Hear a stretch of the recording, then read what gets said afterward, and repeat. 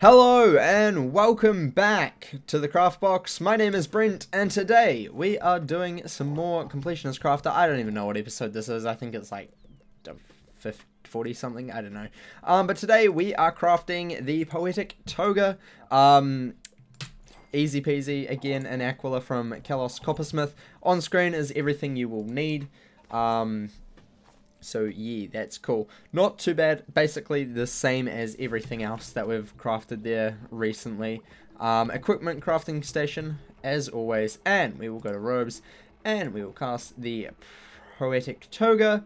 One of the senators, which again I would just farm the first boss, and you eventually get it. Minotaur can be bought from Fitzhume crystal vials. Really simple to get, just buy them from a reagent vendor, black pearls. Go and watch the reagent hunters, or go and watch reagent hunters. Water lily, cattail transmute, or just farming cattails, best way. Blood moss, gardening for pink dandelions is how I get them. Red mandrake, I don't even know.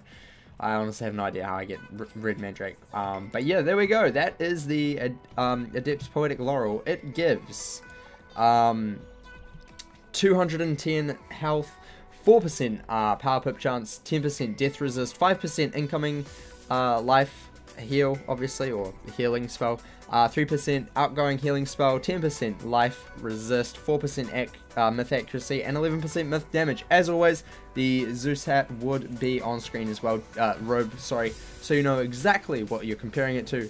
But yeah, otherwise, thank you for watching. This is all for today. Remember to leave a like and subscribe. If you're already subscribed, press the wee little bell so you know exactly when I post another video. And remember to craft outside the box.